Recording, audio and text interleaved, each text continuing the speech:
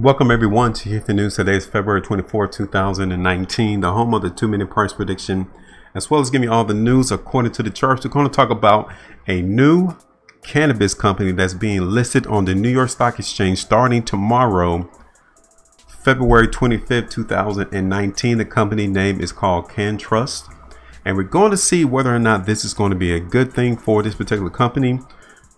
I.e., will we see the particular stock price continue to move to the upside, or will we see this stock move to the downside? So we are glad you are here watching this video. If this is your first time come to our channel, make sure that you all go ahead and subscribe. If you do like the video as well, go ahead and like and share this content as well, because we are giving you all the news according to the charts without causing you any confusion of any sort. As well, if you guys would like to know more information about what we do as an organization, go ahead and go to our HueFinancial.com website. There you'll get a little bit more information about what we do and some of the other newsworthy aspects of companies that we cover there too. So now let's talk about Canntrust. Okay, this was an article uploaded to the internet from the Investors Business Daily. It was uploaded on February 22nd, 2019. It is on the left side of my screen. Take a look. Canadian pot producer Canntrust will begin trading on the New York Stock Exchange on Monday, which is tomorrow, joining other Canadian marijuana stocks that listed on the U.S. exchanges last year in an effort to attract more investors. I would expect Canntrust is going to try to do the same thing. In listing on the New York Stock Exchange, Canntrust will join marijuana stocks like Canopy Growth, Afria, and Aurora Cannabis, which listed on the exchange last year, and I think it was around October or August of that time frame, 2018, when those companies were listed on the U.S. exchanges. This is what the CEO is saying about Canntrust being listed on the New York Stock Exchange. We expect the New York Stock Exchange listing will result in an expanded institutional and retail shareholder base, which is accurate, increased capital markets exposure, and firmly establish Canntrust as a global company. So this is what he said in a statement on Wednesday concerning his company being listed on the New York Exchange.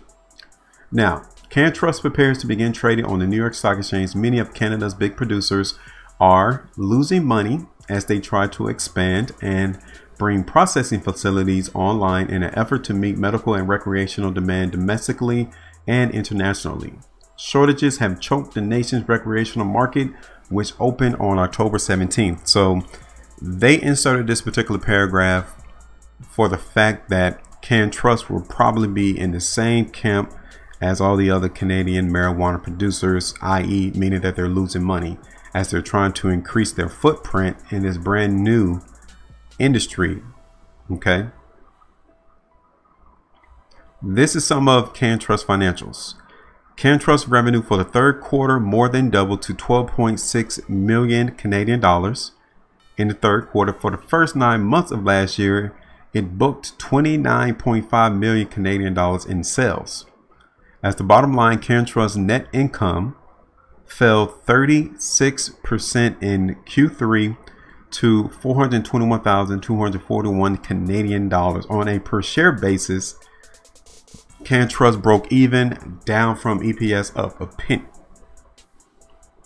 So this is some of the things that Canntrust do as a business. Canntrust serves dry cannabis capsules and extracts to more than 63 medical customers.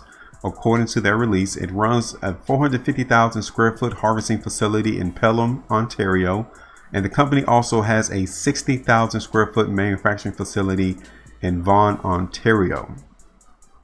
They plan on creating, eventually, once they get a little bit more investment and capital into their company, they plan on creating new cannabis products for medical and recreational customers, as well as people who are looking for wellness, beauty, and pet products. Wow, okay.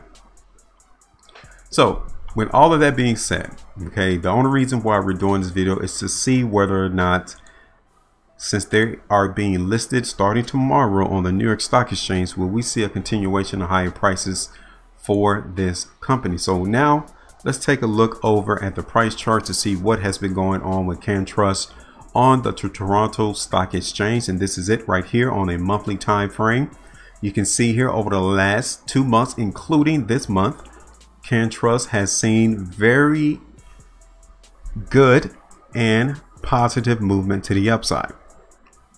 Obviously, you all can see here on this monthly chart that it is coming across some resistance at $13 because the market at last time was October 1st, and then September was the last time that Canntrust came to $13. Okay, so obviously a lot of individuals, people, institutional investors will be paying a little bit more closer attention to Canntrust as it trades around that $13 price. Now, we did start off this month for Canntrust moving to the downside. Okay, the market came and did get hit with some stockpile, but as always, you can see here that the market participants came and decided to lift this price off of that $6 price.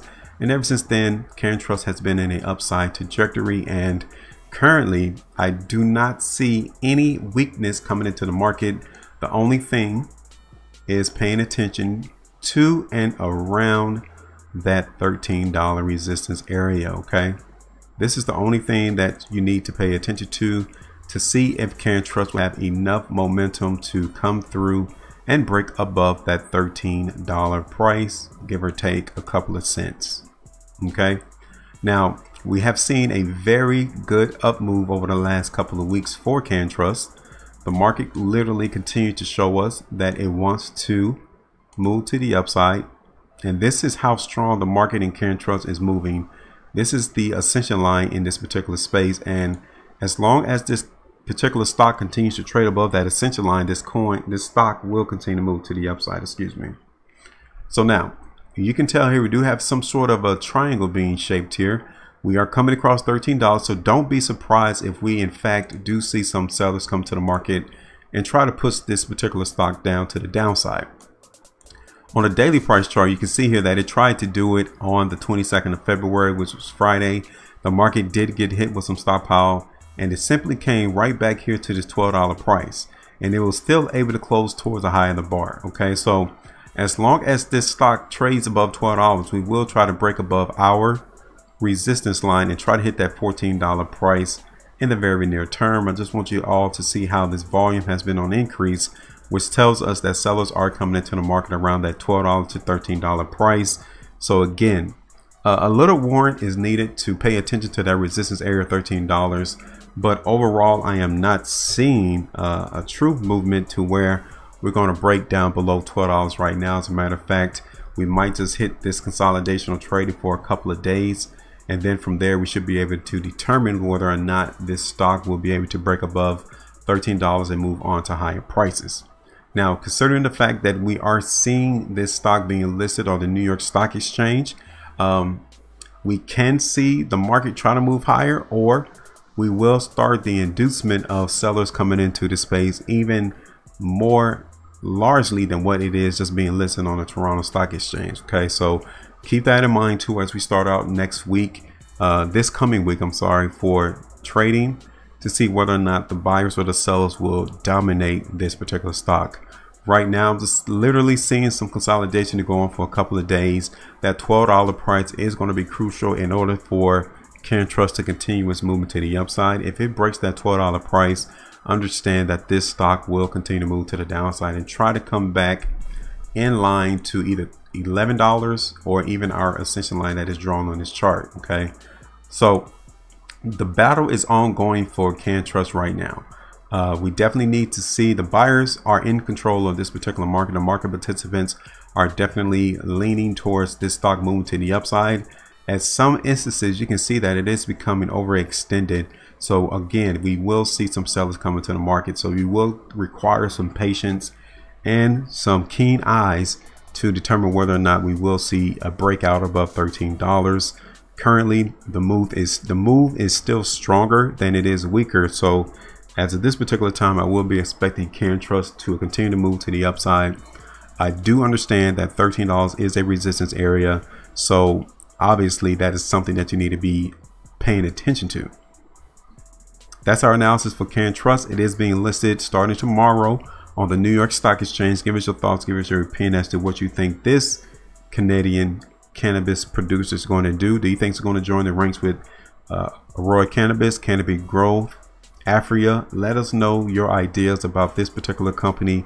Do you think it's going to be a formidable player in this new industry? Again, make sure y'all maintain your profitability, and I will talk to you all later.